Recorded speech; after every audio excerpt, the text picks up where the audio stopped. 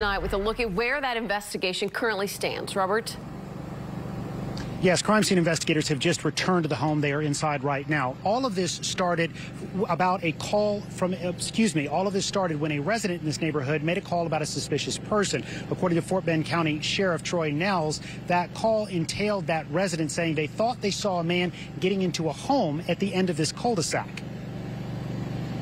There's a video camera across the street showing a gentleman running down the street, and that's why they called. It appeared that this gentleman was running towards that house. The neighbors knew that that house was vacant at the time.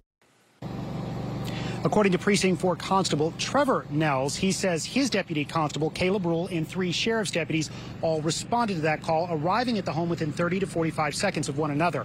One of the sheriff's deputies then found a back door unlocked, went inside, and somehow was surprised by Deputy Constable Rule. So one of the key points of this investigation is going to be communication. Both the Precinct 4 Constable's office and the sheriff's office share radio channels so they can hear one another's dispatches, and they can speak to one another when they're on scene working together. Right now, Sheriff Nels says that investigators have not yet gone over all of that radio traffic to try and put that timeline together. Sheriff Nels also says that Deputy Constable Rule was wearing a body camera. His deputies, however, were not equipped with body cameras. Reporting live from the Sienna community in Fort Bend County, Robert Arnold, KPRC, Channel 2 News.